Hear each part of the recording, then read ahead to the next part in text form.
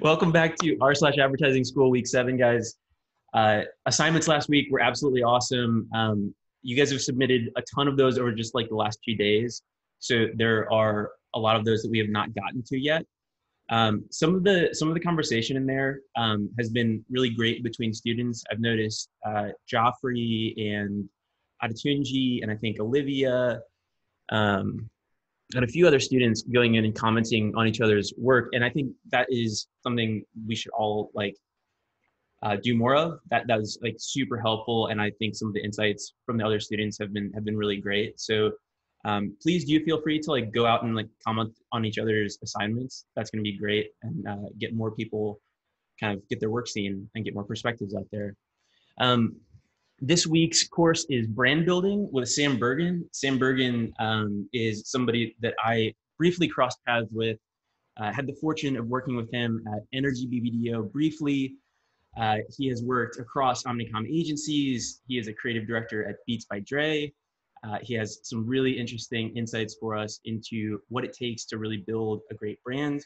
And he has this experience of being both agency side and within a big company. So if you guys have questions about in-house versus agency, Sam would be a really great person to ask those questions to. And without further ado, Sam, would love to hear from you. Yeah, definitely. Really excited to see everyone through little tiny windows on my screen and to share this presentation with you guys. I'm also a part-time teacher at Art Center down here in Los Angeles. And so hopefully it's like I'm cheating a little bit because I know how to run a class, but we'll see. We'll see. You guys can be the judge of that. Let me get this screen share thing working. Oh, Sam, one other thing that I forgot to mention. If you want to ask questions or have people ask questions throughout, like feel free to do that, and I'll unmute folks as they raise their hands. And cool. Otherwise, guys, we will take kind of a Q&A session at the end. Yeah, we'll definitely do a Q&A at the end. But if there's something in the middle of the presentation that cannot wait, definitely chime in. Can you guys see the screen all right? We got it. So Joe called me and said he was putting this school together. And as a person who grew up primarily as a digital creative, I was really excited about the concept of sort of this distributed learning model and sort of a school for the new era, and having Reddit as like a backbone to it. So I was really excited about it. I was asked to speak on brand building, which, you know, anyone who works in advertising or the marketing communication services industry, it's a core part of what we do, but there isn't like a job where it's like, you know, I'm the person who builds the brand, right? So it's an interesting thing to actually try and present. So I wanted to go back first and look at a little history. Let's see, there we go. So historical evidence shows that people have been branding livestock since like 2000 BC. I think in the Egyptian civilization they were. Branding livestock came to the US in the 1600s. This is Hernan Cortez, one of the conquistadors. He used 3 crosses, probably because they believed they were colonizing on behalf of their religion. That led to a whole art form, actually, because as you know, ranching and cattle spread across the western side of the United States, brands were used to show ownership. And eventually local government started to protect those brands. And so people had to register them, and then it was a legal offense to alter or change them, or to, you know, so if someone branded something and you came up and changed it or you copied it, that became a legal issue. That's what ultimately led to trademark copyright laws today. So little history lesson there to get us primed up. But what is a brand is the first thing we should answer. And I would say that brand, you know, I knew exactly what Joe wanted me to roughly talk about when he called and asked me about this. So, you know, brand is something that's commonly understood, meaning that most people know what it is. My mom knows what it is. You guys are going to work in advertising or marketing communications. Everyone you work with is going to know what a brand is. But I'd also say it's almost impossible to define. But I'm just one person, so I consulted the internet. And if you kind of type in what is a brand and you search on images, you find slides like this guy staring up at brand, which is pretty concrete, and then a bunch of stuff around it. You've got a logo there, which I think people associate with brands. I'm guessing the microphones are advertising. Thumbs up is, people liking your brand. There's like a org chart over here. I'm not sure if an org chart impacts your brand really. I don't know if like constant growth defines a brand. This one feels kind of more human, which I like. Marketing obviously plays a big role. Consumers being able to buy it does. Brand identity, having a vision and a mission statement. Seems like here, like, I don't know, either the price or the price tag or something is actually the biggest component. Here is a little bit more of a systemized look at it, right? And I agree with a lot of these things. You need strategy. It takes a village, planning, research, marketing. Maybe this is for like a B2B audience because you have things like certification in here, or maybe it's for influencers. SEO, I'm actually not sure what like search engine optimization would have to do with building a great brand besides the fact that it helps get it seen. And then this is like a nice kind of simple overview. I like this one a lot. Trust is in here kind of for the first time, really called out cleanly and clearly, which I think is really important. Every year they publish those like most hated brand lists, and it's usually things where people have been violated by their trust. You can define it as like a verb or an action, right? Branding. So they said, hey, it'll be easier if we just focus on the action of creating a branding. So yeah, you need an audience, innovation probably in product and in marketing. I like this. They call out story separate from marketing and advertising. So there's like a delineation between those couple of things. This is a bit pixelated, so I apologize about that. But this is pretty comprehensive, right? It's the first one to actually call out trademarks, tagline. For working in advertising, it even calls out a jingle. Not that every brand needs a jingle to become a great brand. But this is pretty comprehensive. There's something on this I love that I'll come back to later. Whoever made this decided, hey, let's just focus on brand identity, right? So of course, like logo, design, mission, but then you have like culture. Does company culture affect the brand identity? This communication looks like maybe customer service. Does that really affect your brand? Probably, yeah. How you behave as a brand. Whoever created this decided that you could make it as simple as something you'd learn in elementary or primary school with an acronym. Blueprint, relationship, agreement, nature, distinctive. I don't know if I agree with much of this. Besides distinctive, I think is really important, actually.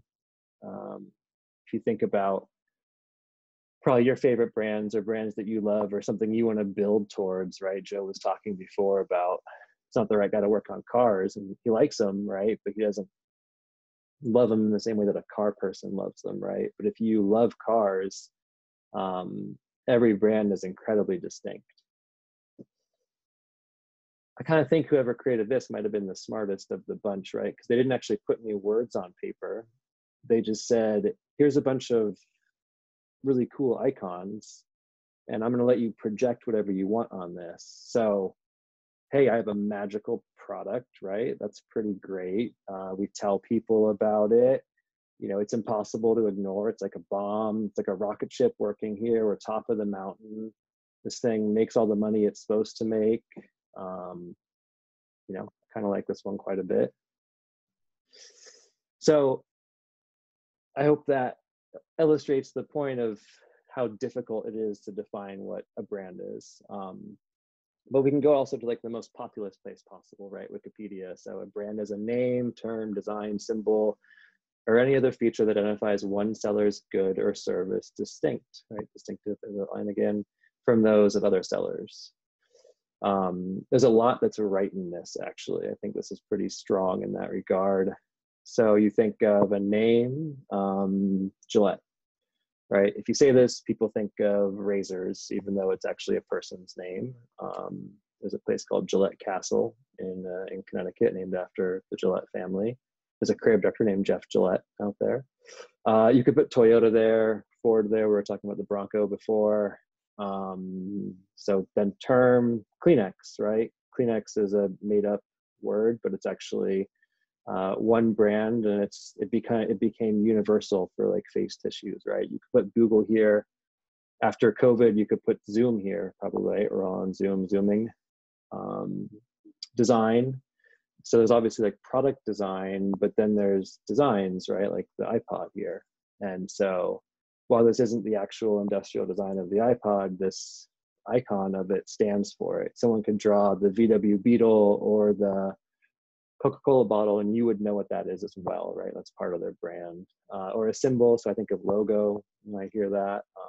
Nike, you could put Apple here, you could put a golden M with, you know, arched tops, and you know it's McDonald's. There's a lot that's right about this. And then there's this element that's a little bit, you know, wishy-washy of any other feature that identifies one seller's goods or service that's distinct from other sellers. So that's a bit wishy-washy, but we'll come back to that in a second. So I think while this is like helpful, I don't know if it actually gets us any closer to really being able to understand what it takes to build a brand. Yeah, you need a name, should be distinct. You need a logo and probably some designs that you need to be able to distinguish yourself. But I find it's probably helpful also to think about it from the customer standpoint, right? So I mentioned before, my mom knows what a brand is, and then everybody I work with knows what a brand is. My mom probably thinks of a brand a little bit differently. She probably thinks about it in a way of what she thinks or feels when she hears or sees a brand name or a logo.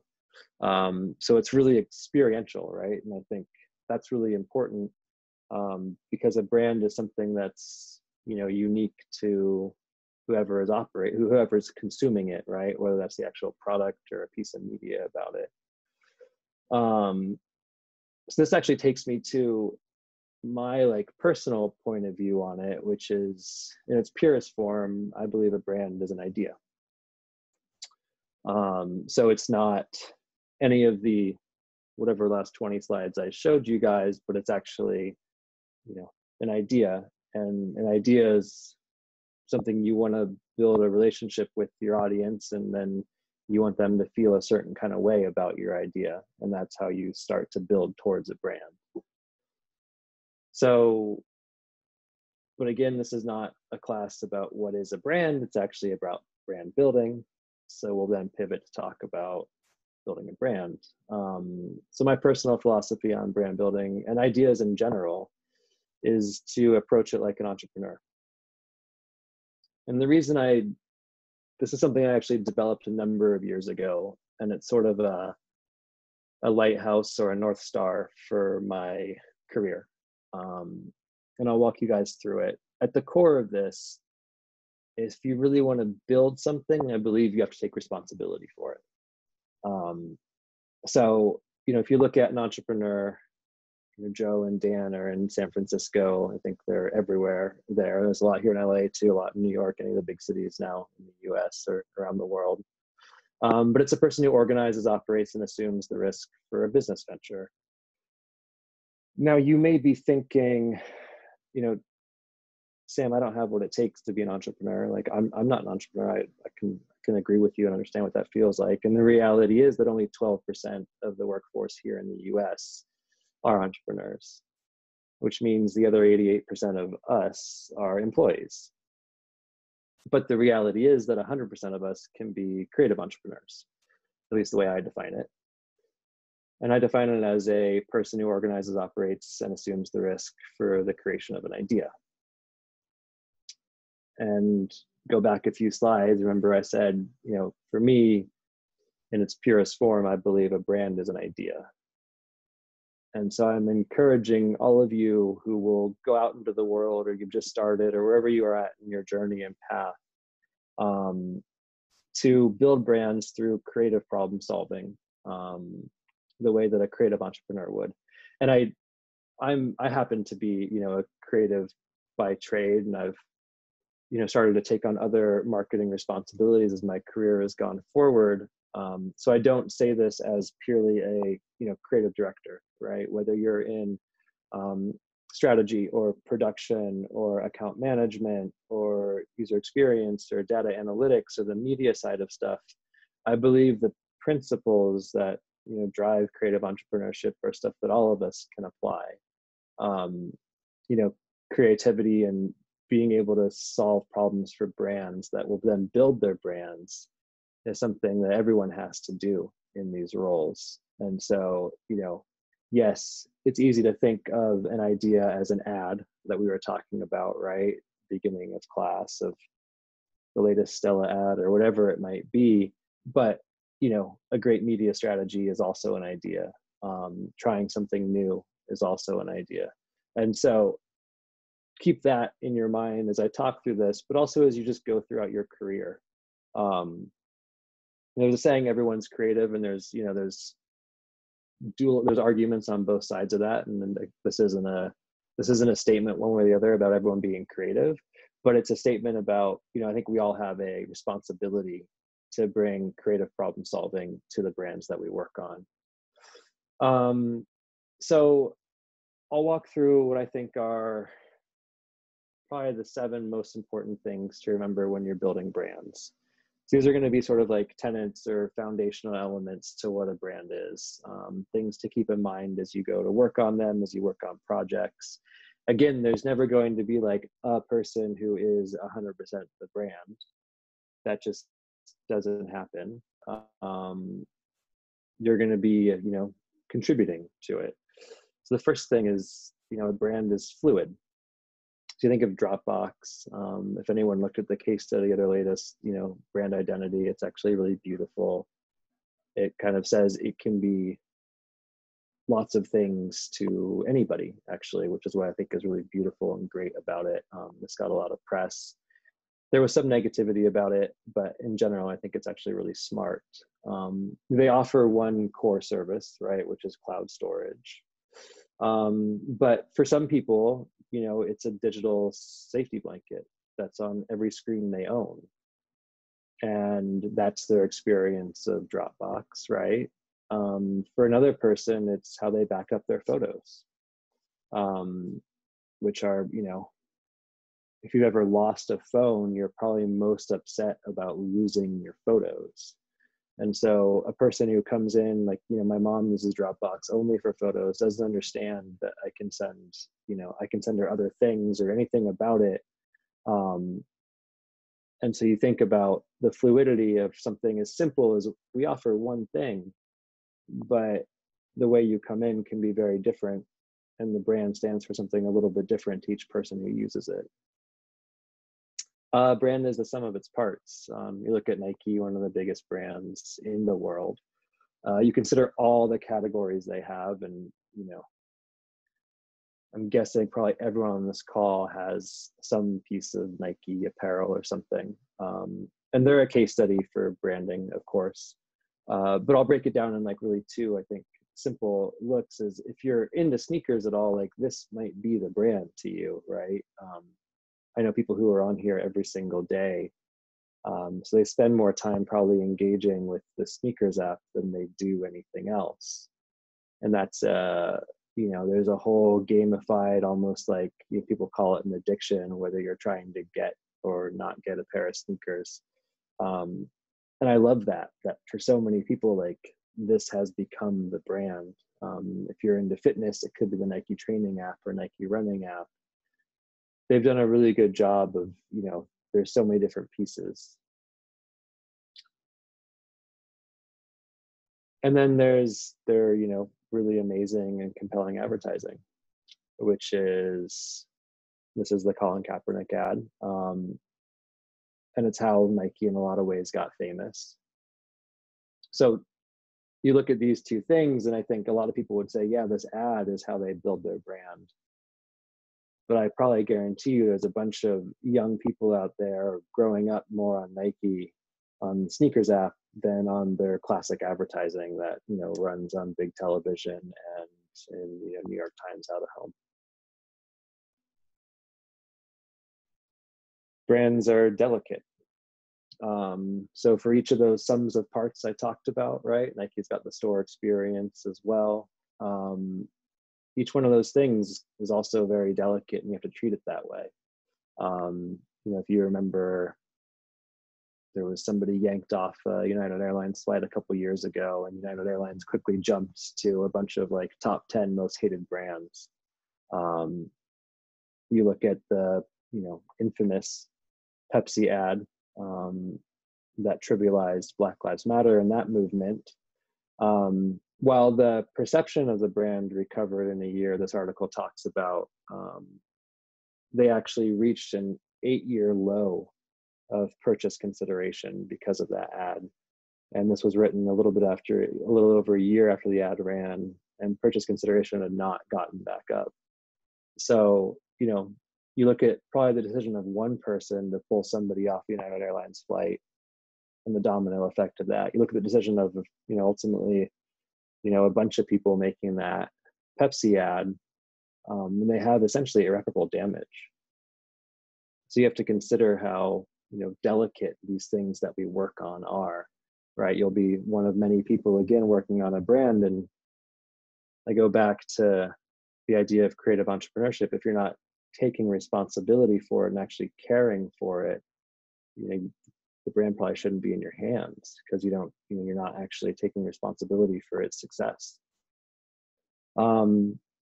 The other thing that I think is important to mention is a brand has to be commercially viable.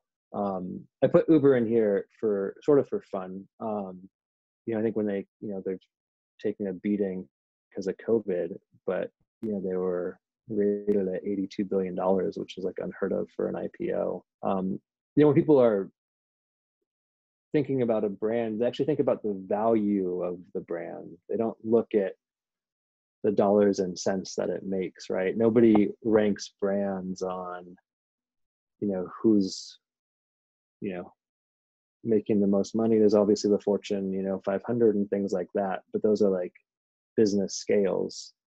No one's on there asking like squishy, emotional, how do you think or feel about this brand? You know, so it's important to remember that I think a lot of times brands, again, going back to them being ideas, they sell a vision, right? They sell a future. And Uber does, you know, I think an amazing job of selling a future. They sell a vision. So I think historically Uber's never made any money, right? So that's like the comical thing about this is they weren't making money and they were still somehow worth $82 billion because people believed in the brand. They believed in the idea that in the future, nobody would have cars, right? There'll probably be robots driving us around, but they're probably going to be Ubers. You know, in the future, you know, UPS might go away because Uber Freight is going to take it over. In the future, you know, all my food gets delivered by Ubers, right? So they were able to sell this amazing idea, this amazing brand, and people really bought into it.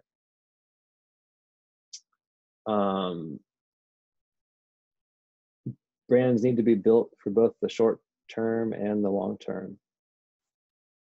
I think this is a really important thing because I think, you know, business in general gets caught up in, you know, quarterly stock updates and how are we performing this quarter. And there's always a push and pull, and there's, you know, retail marketing, which is designed to drive short-term, you know, customer conversion. There's brand marketing designed to drive, you know, long-term loyalty and love, and, you know, people who will buy your products again and again and again. And I do think you actually need both of them, right? Because if you can't drive success or turnarounds in short terms, then there is no long term. But if you don't actually consider what your brand means and the role it plays in the world going forward, you're not actually building a brand. You're not really taking responsibility for it. These two Burger King ads, I think, are really great. One is, you know, the short term, like, we want to be the #1 downloaded app. We want to get to 1 million downloads. We want people to use our app. So they come up with a great ad for that. You know, the second is, if you guys saw the moldy Whopper, right? This is all about looking at a future where we have more sustainable ingredients, healthier food in fast food situations. And I think these two things do a great job of showing how, yes, there's like short-term things that we can do, but there's long-term things that we need to be doing as well. I think a lot of the greatest ads are things that build for the long term of the brand. So then I go back to this slide, which I mentioned I was going to come back to. A brand is everyone's responsibility. You'll hear stories of, I think Intel had over 100 agencies at one point in time, and these consolidations that brands do because they've got all these different agencies, right? Each of these things on this list could actually be a different agency. And I like this because it's the only one that calls out a concept, right? It's the one that really like actually pays attention to the fact that a brand is an idea. But if you think about a couple of the slides that I've talked about before, when you're one of, 3, 5, 20 agencies working on a launch or a project or something, if you don't do your part and you don't take responsibility for making, the idea that you're working on the best thing it can be to build that brand, you're in that situation where this brand is delicate, and if you don't take care of it, you could actually damage it. And then lastly, building a brand is an art and not a science. There's a great, I almost wanted to play it for you guys, but I was sensitive of time. There's this great interview with Kanye West and Sway, I think on Hot 97.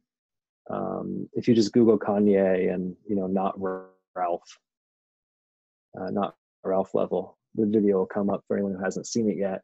And it basically it's Kanye forecasting his future and the passion he has around it. And there's no science in it, right? And Elon Musk is obviously a brilliant individual and uses science to achieve everything he does. But the brand that he built, they're both case studies in how amazing marketing can drive these brands. And yes, they are one person. And I said before, brands aren't one person, but they are backed by these massive machines with lots of people. And there's a great article, I think, from last week about, Kanye's new website. And the article is actually with his creative partner who we made the website with. So again, even in these situations with these, you can almost say, really, Kanye is synonymous with Yeezy and Elon is synonymous with Tesla. But even with them, it's not them alone that's doing this, right? Kanye did it with Nike first and then Adidas, and now he's going on to Gap. And in the middle of that, there's a bunch of contributors. This isn't a point, but the next thing I'm going to talk about, I think, is important to remember is that it's also very important business. This is a Gartner research survey that just came out that said brand strategy is the most vital marketing capability in 2020. And it jumped up from number 8 or 9. And so it's important to keep in mind that what we're doing is there is a very commercial aspect to it, right? I mentioned commercially viable before. Part of the responsibility, I think, of bringing ideas forward is weighing those risks in your head. And, are they actually going to be part of making this brand successful? But just know that whatever clients, whether there's, chief marketing officers, chief brand officers, just a marketing director, whoever you're working with or working for, they really care about this stuff, right? Especially right now. I think that, in times of crises, people look to protect their most important assets. And there is a bunch of academic research out there that actually talks about how for a lot of brands, a lot of companies, one of their core competencies and one of their most valuable assets are their actual brands. So go look that up if you have any questions about it. And this now takes us to our assignment. which was inspired by the Dalai Lama. So in search of clarity and direction, one's enemy is actually the best teacher, which leads us to the fact that I would like you guys to choose a brand that you hate and rebuild it so that you would love it. First off, run this assignment through your own filter. So again, I mentioned, no matter what background or whatever you studied or whatever job you're trying to get, the tenets that I discussed here are important to you. So run this assignment through that filter, right? This isn't about taking the Federal Express logo and making it FedEx. If you're a designer, it could be that. But it could be something much more based in a media strategy or a brand strategy or, a mission statement or something that, again, is not a purely creative task in the traditional sense of the creative department. Think about what the goal of this assignment is for you. Is it a portfolio piece? Is it to sharpen your skills? Is it because you're trying to constantly improve? Really know why you're making it. I put in hate and love because these are really strong emotions. So I want you to be, attached to this assignment on an emotional level. And part of the reason I did that is because, hopefully one day you'll be, in a job interview situation and maybe this assignment will come up, right? Maybe you make something that you're actually really proud of and it goes in your portfolio, or it becomes something that you touch on time and time again in your career. And when you sit there and talk to a person who, you're discussing a job with, if you can build an emotional connection with them, then you're going to be one step ahead of anybody else who they're also talking to. And these ideas of hate and love attached to these brands that people hate and love and our emotional connection to them, I think can be a really compelling place for you guys to look for a job from. If I was you, I would start by figuring out, making a list of what brands I don't like. If you have a single brand that you hate, great. If not, list out a bunch and then figure out what's wrong with that brand. Like, what do you hate the most? Get focused, get specific, right? If you hate Nike, don't just say you hate Nike. Dive in and talk about what you hate about Nike, whether it's one of the apps, one of the product lines, one of the ads they've made. And then by rebuilding it, you're actually taking responsibility for creating something that people will love. So this puts us exactly, I think, at 30 minutes. And that's the end. Oh man, that was awesome. And I love the assignment. Sam, can I get you to, there you go. I'm sure. Yeah. Perfect. Does that work? Yeah, I think this is a super interesting challenge for folks. It was interesting for me. Not everybody can do Comcast. I want to put that out there. That's one of Goodby's clients. So you got to be careful over here. They have an amazing presence on Reddit. I wrote about it. Like they have a best in class subreddit that has totally changed the perception of them on the platform in my mind. Wow. Guys, if you have questions, please do the little hand raising thing. Or if you must type it into the chat, you can do that. Adetunji, I'm going to unmute you. Thank you. That was a really great session, Sam. I learned quite a lot from it. So I just a bit of backstory. I did check out a lot of the experience that you had. And I suppose because it's directly related to what you've taught us today, I wanted to ask, what is the difference between your creative director role at Deutsch and your VP role, which is also a creative position at Beats by Dre, in the terms of brand building and how the work is different, if that makes sense? Yeah. It was interesting. In my time at Deutsch, I went from first working on PlayStation where we were the agency of record for them. So we, by default, did all of the, hardware and software ads for them. And so we were, very in touch with them. It was actually just like a huge honor as a creative. I was invited to, when they were gearing up to launch PlayStation 4, they did a whole, deep rebrand session with a consultancy called Eat Big Fish, which is worth looking up if you guys haven't heard of them. And I was like one of two people from the agency invited to that process. And so in that instance, I was, very deeply involved. At the same time, I was still not part of the company, right? I was an external point of view. By the time I left Deutsch, when I was working on Target and Nintendo and a couple other brands, all those relationships were actually project-based. And so in the short time that I was there, it wasn't that short, but in the 3-4 years I was there, I actually got to witness, I think, one of the shifts that we've seen in the industry quite a bit, which is going from, these really locked in agency of record relationships, which are still everywhere and are very, very prevalent. There are just fewer of them, to these project-based relationships where you're not really invited to comment so deeply on the brand, right? You're hired to do a task, do a project. So I would say that being in-house at a company, it's more similar to what I was doing first at Deutsch, where, if we're having deep brand conversations, I have a, loud voice in that situation.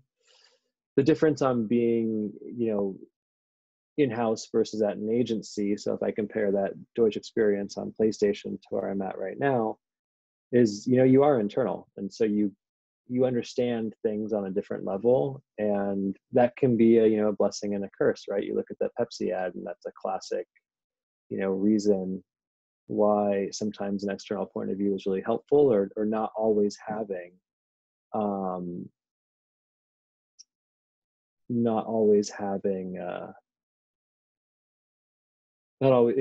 making sure that you're always like considering how you're going to show up to the rest of the world. But that's part of my job as the creative there. I will say that both environments are amazing, and both environments are incredibly fulfilling. And I also say, like, when it comes to agencies, there's a lot of similar agencies, right? Because a lot of them are owned by one of 4 holding companies. And those holding companies have, they've been doing this for decades, so they know how to set up this business. So you go from one agency to the next, and it's probably going to be a pretty similar experience. Your client's going to be different, your team's going to be doing a lot, will be different, but in a sense, it'll feel like I know what I'm doing.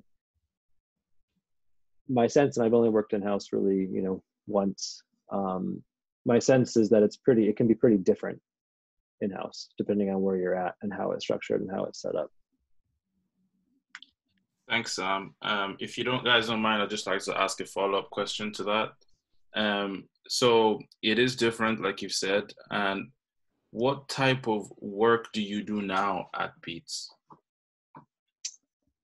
All the marketing communication work. So anything you see out in the world, basically, besides product or packaging. Ah, right. Thank you. Yep. Just that. I want to, we have another person with a hand up. I want to ask a quick question, and it's something that's related to topics that have come up in previous sessions that I think has been really interesting. And Sam, I feel like you have like a really unique perspective on, throughout your presentation, you kind of balanced academic examples that we would look at as like the ads that captured attention in Ad Week. And you also showed examples of these are hardworking ads or hardworking brand pieces that are out in the world and kind of carrying that for people, for everyday users. How do you kind of think about balancing those two? In some senses, it's a little bit of long-term and short-term again, right? Those everyday engagements, like, sneakers, that took investment, that took risk, that took vision in a lot of ways, to build something that wasn't just an ad, right? Obviously, an ad gone wrong can be detrimental to your business. So probably the stakes in some ways are like higher with an ad. Like if you make a bad app, you know, unless you're doing something, you know, horrible in that app, you can just pull the app down, right? And people probably forget about it. But you make this ad and you put a lot of money behind, it's like such a visible thing. But I think, you know, there's this, again, back to the academic stuff, you know, brands that don't innovate eventually die. And, you know, while advertising, I think, is very innovative, and you can leverage it as a tool to build this big emotional connection, if the actions the brand makes or the products it makes or the other things it makes for consumers as touch points don't reinforce that, you know, people, especially nowadays, will just think you're hollow, and they'll probably, it's like, yeah, you make great ads, but I'm not going to engage in your stuff. So it's, you know, ideally everything I said is true, which is, you know, you have an idea and you're building towards an idea, and there's ads that build towards that idea, and there's experiences and everyday things that build towards that idea that, you know, on a brief maybe don't sound as compelling as an amazing ad with this amazing star telling this amazingly relevant message right now. But actually, probably when the reality hits, you know, that app or that whatever is going to be is actually going to be way more compelling in the long run. Yeah, I think that frame anchors the two in a really nice way. Brandon, I'm gonna unmute you here. Test, can you hear me? You're a little quiet, but give it a try. All right, I guess I'll just project my voice and hopefully you guys can hear me. Well, back to your prior point about brands being fragile and also the assignment you gave us. Can you give us one of your favorite examples of a brand that you personally hated a lot, but then over time you move towards a more neutral or positive view of them? Yeah. Let me try and think of like the simplest example for you guys. I mean, I think this is also a pretty classic one. Like Target is one of them. You know, their move to, you know, bring designers in and democratize design, I think was brilliant. And to also just like focus on the bullseye as their main communication device, and to really invest in the flow of their stores. And so to me, that was a great example of a, you know, a store that I grew up with, that I had fond memories of, that I fell out of love with, that I fell back in love with. I see. Thank you. And I just have one more quick question. I personally only have one agency experience, and understanding that you currently have, you currently work in-house with Beats by Dre. Can you tell me what would surprise advertising people in agency side about your day-to-day at Beats by Dre?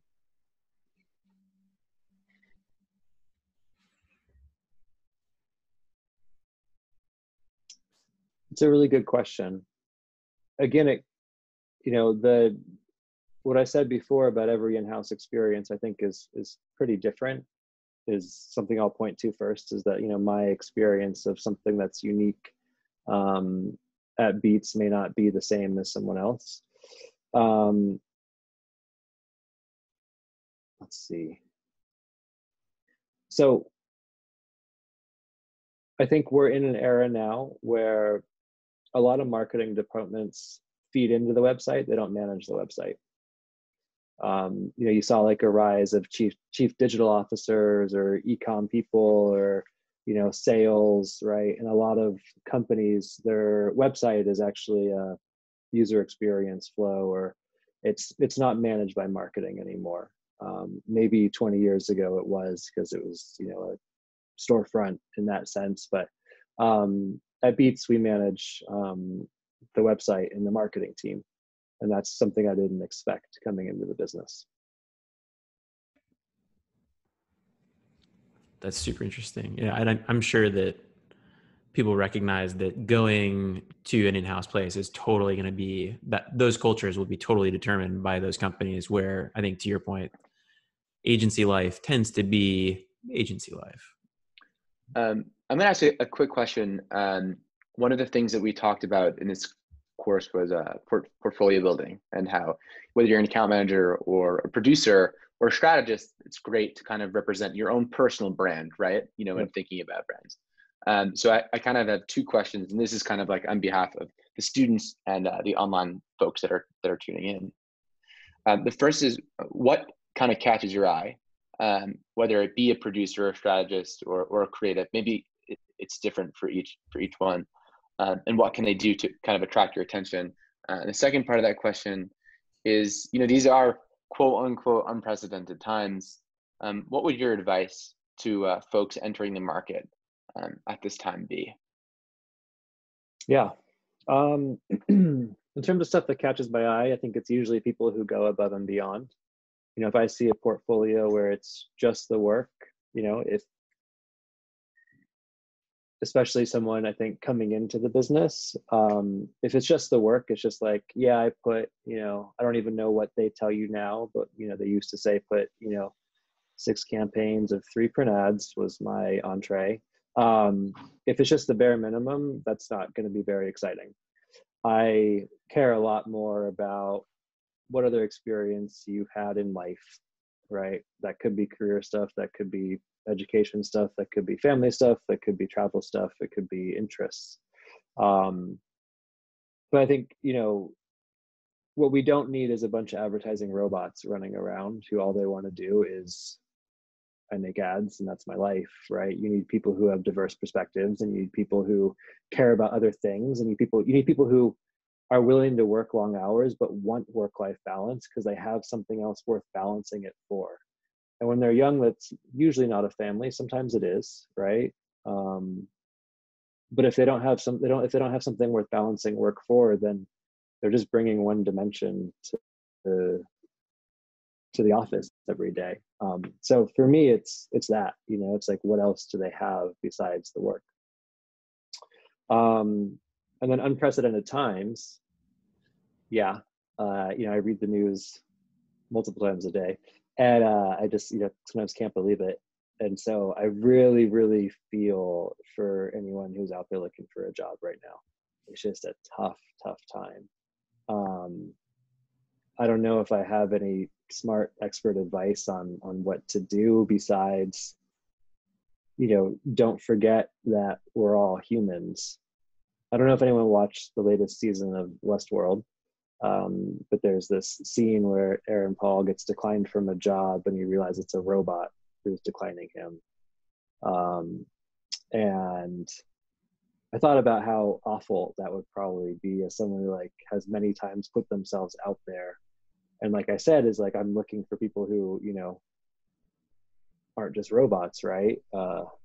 Interestingly enough.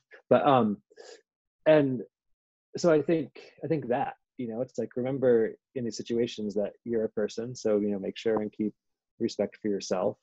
And whoever you're talking to is also a person. And, you know, I think a lot of jobs, and you guys probably all know this and probably have talked about it, don't come from job postings. They come from, you know, the fact that you spoke to someone who spoke to someone who, you know, or whatever it is. So I think the humanity side of it is the thing that I would lean into. And I've also found, you know, now more than ever, that people want to be human. When I teach at Art Center, I always tell people to, you know, what's the job you want in 5 years? Get super specific about that job, and then go find 5 people who have that job and just reach out to them. You know, they'll probably be pretty young in their career still. They're not going to be 20-year veterans, because you won't get there in 5 years. Most likely you might. If so, hats off to you. But the average person, you know, in 5 years is still looking at a junior mid-level role. That person's probably, you know, pretty open to having a conversation with someone. Yeah, I think that's fantastic advice. Thank you. That's great advice for everybody. And I think consistent with some of the other veterans that we've heard, that just, finding a way to like make personal connections, or just to like find someone that you have a connection with, not to like use your connection, but to genuinely have a relationship with somebody it's how I got every single one of my jobs. And I think it's really important. Alexa, I'm going to unmute you. Hi, thank you so much for the presentation. And I wrote down so many notes about that last thing, super helpful during the job hunt right now. My question is pretty simple. It was just about like when we're presenting a brand, like in a pitch or something. So if a campaign has an idea statement that drives like the 360 campaign, what does a rebrand have? Again, I know that you're not a full agency, right? So if you're talking about the assignment, then it's why I sort of advise to like pick a brand, then think about what you hate about it, and rebuild that part of the brand. A rebrand, when I've seen them, usually starts with rewriting a new vision or a new mission statement for the company, which is the new idea the company is going to stand for. And that's a helpful framework for anybody, because everybody here can write a couple sentences. I think Nike, again, as the perennial case study, is if you have a body, you're an athlete or something like that. They have a website for it. If you Google Nike and those words, that'll come up. So it can be as like high level as that, or it can be significantly much more focused. So I would think through it. If you want to go to the highest level possible when you're talking about like a big agency pitch, a rebrand is going to start there. It's like, we're rebranding the idea of the company. So it also has like an idea statement. It's just in a different context. Mm-hmm. Yeah. Thanks. And as you guys are thinking about format for this assignment, oh, sorry, who did I interrupt? It was me. You go, and I'll jump in. I was just going to say, like format wise, like try to just think of things that will, one, work well in your portfolio, and that two are easy for you to share among this group, and then more broadly if you'd like. So the formats that have worked well so far are pages on your portfolio site. That works really well. The Google slide presentations, and really any slide presentation you can make available like to a wide audience, work really well. I think if you just want to write, or you just want to do some kind of art direction or some kind of visual styling for this, that works really well too. I think maybe some one thing that might be helpful to look at too is how brands have done this in the past. Thinking about the different campaigns whereby what comes to mind is the pizza turnaround. I think it was Domino's, right? Was it Pizza Hut or Domino's? Domino's. Definitely. Well, Domino's, yeah, most famous. They said the product was bad and they were going to redo it. And they had their president, I think, in the ad, like burning the recipe in the pizza oven or something like that. Yeah. And knocking down their own stores. That's just a good example. So like, look at that kind of stuff, because that might guide your campaigns. Kevin, I'm going to unmute you for your question. Hey, can you hear me, Sam? Yep. Cool. Hey, quick question. I was checking out your LinkedIn page, and you have a heavy emphasis on acquisition and retention. And I was just curious if that was the perspective of acquisition and retention from a customer perspective, like McDonald's, or from a customer perspective for the client. And if it was the former, how do you go about determining, do you wait for a customer to come, or is there some sort of way that you can leg up yourself into that sort of conversation? I mean, it plays, I would say, on both fronts. Like, I care a lot about CRM. I don't think you'll see a bunch of creatives talk about that, but I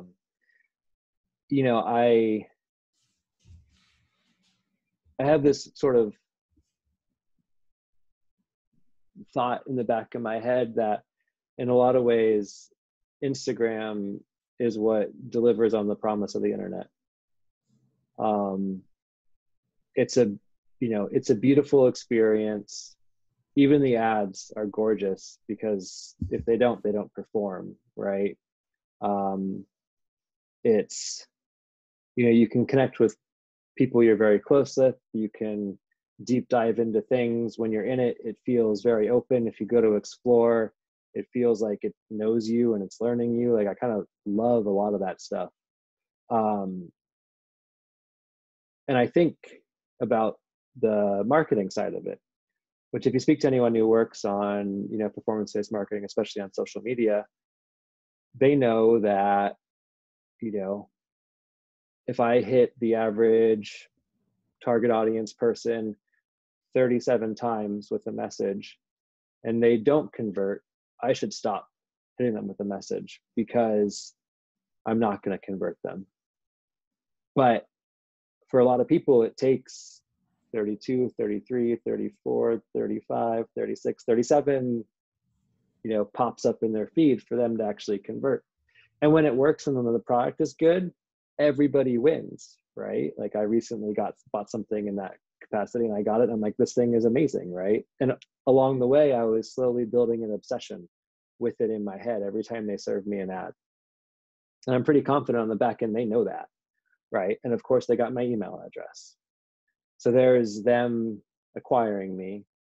Now with email address, now is their opportunity to retain me, right? So again, probably something you don't hear a lot of creatives talk about is like, what's my email strategy? And how is that reinforcing? Again, that's probably like one of the everyday things that Joe was talking about, right? Long-term, an amazing email strategy for a brand, you can probably connect that to more sales and ROI than you can a big brand campaign. Yet the value of both is really important. It's in my work and in my profile because if I go back to my tenet of being a creative entrepreneur and really taking responsibility for the work that I make, I can't just make amazing work and then not care about how we get consumers, and then do we actually retain them or not. And so that's why it's something I've touched on and why I've invested a fair amount of time getting pretty educated on the topic. But if there's anyone here who is a data scientist, I am by no means you. I am a humble copywriter who, has worked his way up the ranks and just like to fancy in the broader skills of marketing. Did that answer your question? That's a nod. Cool. All right, we've got 2 more questions, and then I think we should probably wrap up here. But Aiden, why don't we unmute you? You ready to ask your question? Yeah. I don't know how to ask this, but it's something I've been thinking about a lot. And with like the presidential election coming up, I feel like Trump has a very strong brand, and like the Democratic Party kind of chose to go with almost a non-brand, or like someone that was very malleable. And I feel like this is a recent trend where like Kirkland Signature, if you don't want to get political, is like a company that doesn't really have a strong brand per se, but they buy smaller companies that has stronger brand messaging and stuff like that. So I'm wondering, how does this sort of like non-branding trend or like method really work in this field where like a strong brand message and branding is like increasingly more important to like survive? Yeah, I mean, on the first part, I'll just point back to something I said earlier, which is you can have the best, marketing to build a really impressive brand, but if the experience for consumers isn't there, then it eventually kind of falls apart. In like, and I do think there's a world, right, of brand doesn't matter, right? There's a world of commodities where people probably just want the most affordable thing possible. Those commodities don't build a massive industry like the one that we work in, right? Or they don't make the great work that we aspire to make. So I think you find fewer people attached to them, and it's less of an ecosystem.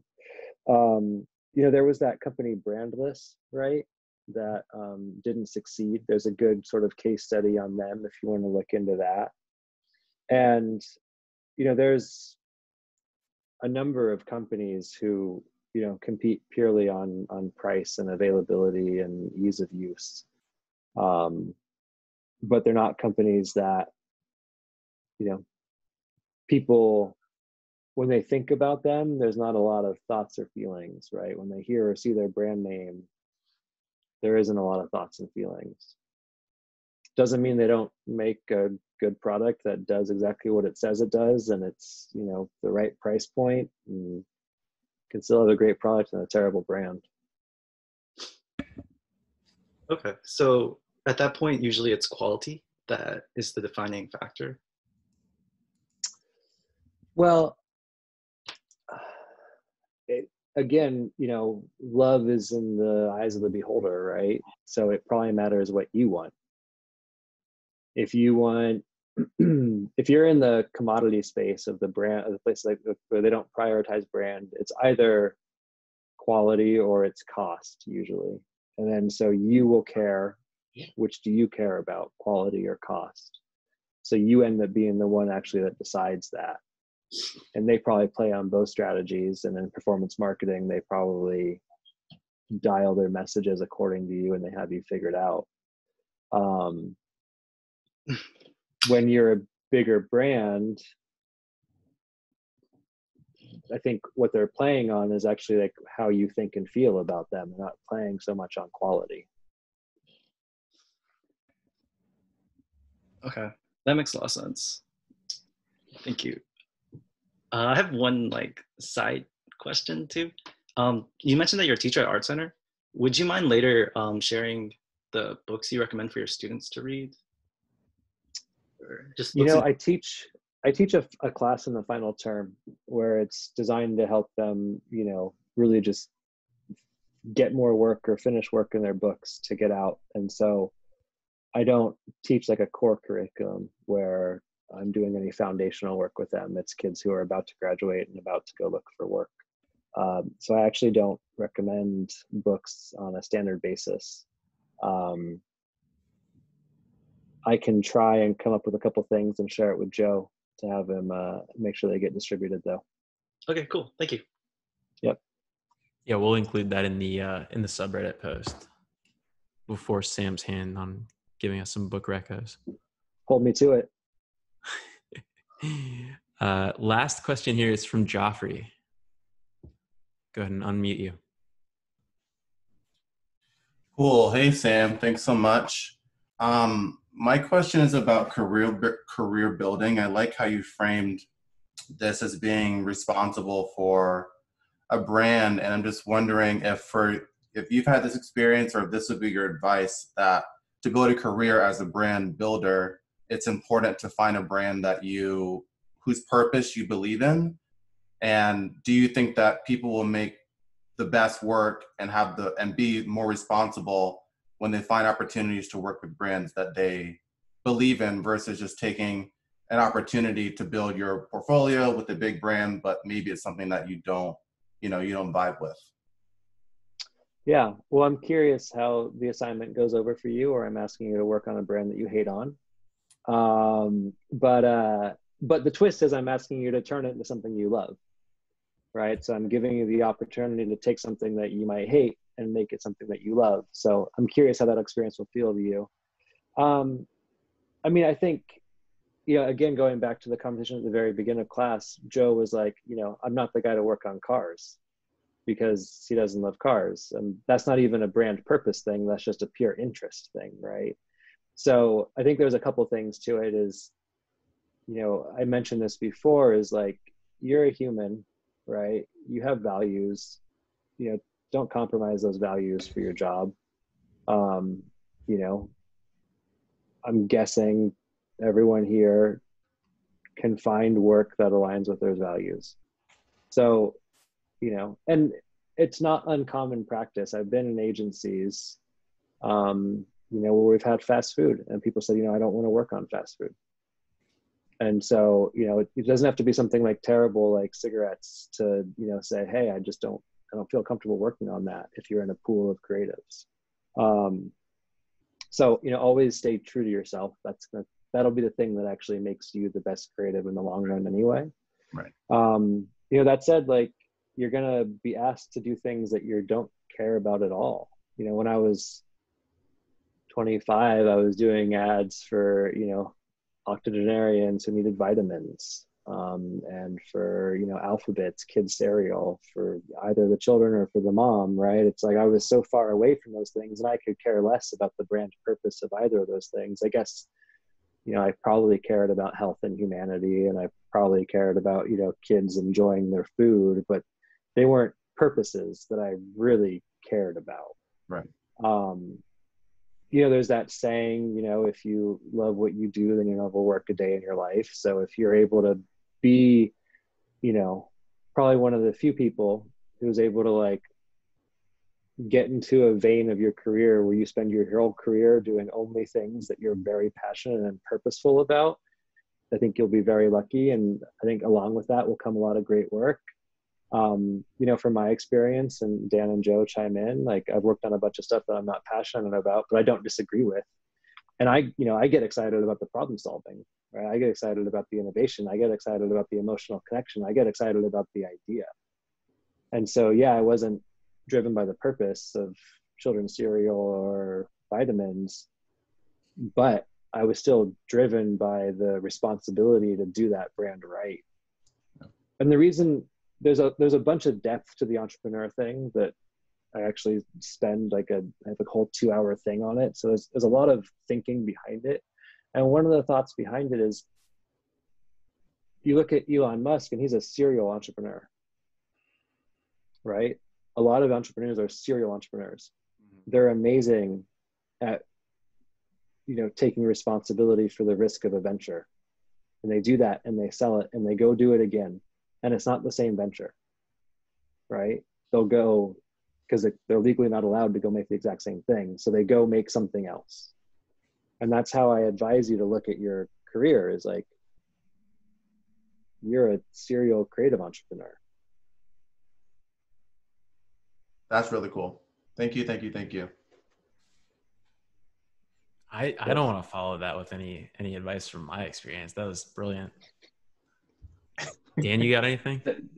Well, I think that I'll never forget that this one creative director I worked with, Lance Parrish, he's a really great guy. On his portfolio, it just said, I want to make nice things with nice people. And you're not going to love the projects that you work on every day. But if you can find a good group of people that you trust and that believe in you, it'll make even, the worst days not so bad. So to add to what Sam said about finding things that you're passionate that fit along, like look for the right people. It's like when you look for jobs, like, a really shitty account can be made really great by a really talented creative director or really talented strategist. Like it's like when you're in college, it's like take the professor, not the class. So I hope that in what little wisdom I possess that could follow up to that question. But Thank you. Oh, that's great. Yeah, I've definitely worked on lots of brands that I don't really care about. I think there's a level of you're not going to care about every project that you work on, but I think if you value creativity, if you value being in an industry that creative problem solving is part of it, then you can kind of get past working on stuff that you don't care about that much, because you get to flex that kind of creative muscle and you continue to develop that. So yeah, I think that's a great question. And hopefully that's a good one to go out on. Sam, do you have any parting words of wisdom for us? Just thank you all for the time. I know everyone's taken time out of their lives to, do this. I'm a strong believer in never stopping making yourself better. So I know this is not required by any school or any job. So I have the utmost respect and appreciation for the time and effort and energy that you guys are all putting into this. I think it's amazing. So I'm honored to be here. Thank you. Thank you so much. Yeah, you're getting a bunch of love in the comments, Sam. Thank you again for being here. And we will see you all next week. Bye, everybody. Bye, guys.